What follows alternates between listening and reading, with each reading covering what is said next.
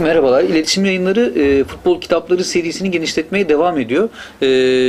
Bu 29. kitap ve şöyle söyleyeyim, hani çıkanlar içerisinde biraz daha böyle özel bir yeri alacağını düşündüğüm kitap. Çünkü özellikle futbolla ilgili çizginin, yani karikatür de buna dahil edebiliriz, çok fazla artık görünmediği bir zamandan geçiyoruz. Benim çocukluğumda daha çok gördüğümüz şeylerdi futbol karikatürleri. Artık onları çok az görüyoruz. O yüzden çizgi açığı çizgilerle birlikte biraz daha hafızalarda yer edeceğini düşündüğüm bir kitap. Bunun dışında tabii ki hani Tanil Bora ve Turgut Yuksel'in beraber yaptıkları bir kitap. Şöyle söyleyeyim, Turgut Yuksel aşina olanlar için Radikal'de zaten futbolla ilgili çizgilerini gördüğümüz bir insandı. Burada kitapta Tanil Bora'nın metinlerini, ki ikisi de hem gazetede yayınlanan metinler hem de gazetede daha önce görmüş olduğumuz çizgiler.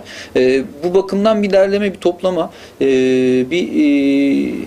yani çok farklı yeni bir şeyden ziyade derli toplu yazıların bulunması açısından kıymetli. Bunun dışında tabii şöyle söyleyeyim, ben oyunla ilgili zaten bu kitabın da en büyük iddialarından bir tanesi bu. Oyunun çok fazla hani hayattaki yerini, çok fazla hayatın futbol asla sadece futbol değildirin artık biraz da anlamının çok ötesinde çok fazla hayatın içerisine girdiğini ve futbolun sadece basit bir oyun olduğunu burada vurgulayarak, altını çizerek söylemişler.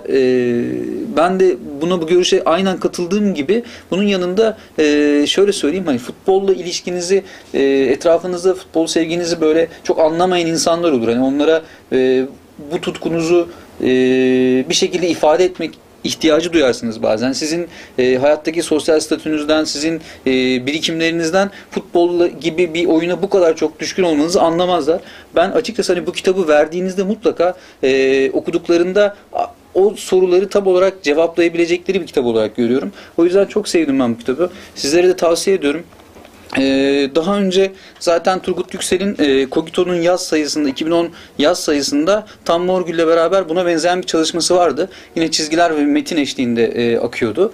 Bu da bunun biraz daha farklı ama aynı tadı bırakan, aynı güzellikteki bir kitabı olmuş. O yüzden bu kitabı sizlere tavsiye ediyorum. Tanil Bora ve Turgut Yüksel'den Çizgi Açığı, İletişim Yayınları'ndan.